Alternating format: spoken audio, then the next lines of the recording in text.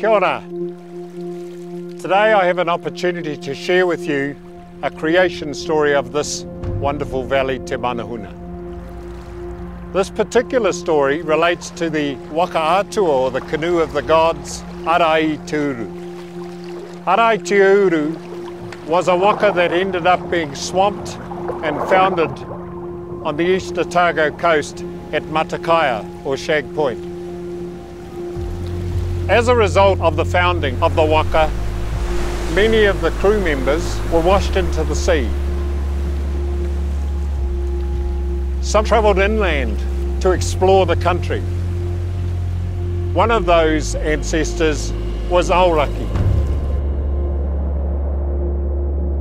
Aoraki ventured up into the high country here, up to this lake, Pukaki.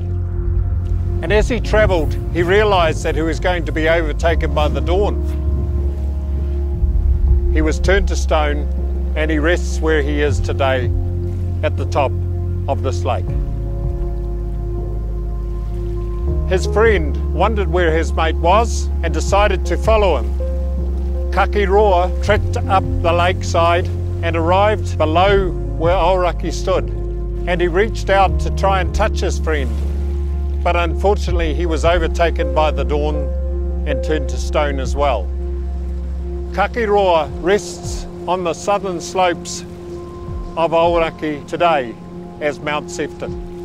And he looks up to and holds his arm out, trying to reach his friend Aoraki in the distance.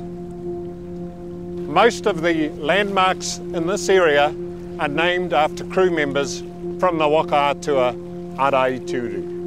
This legend, this story, this tradition, I hope can be shared amongst our future generations.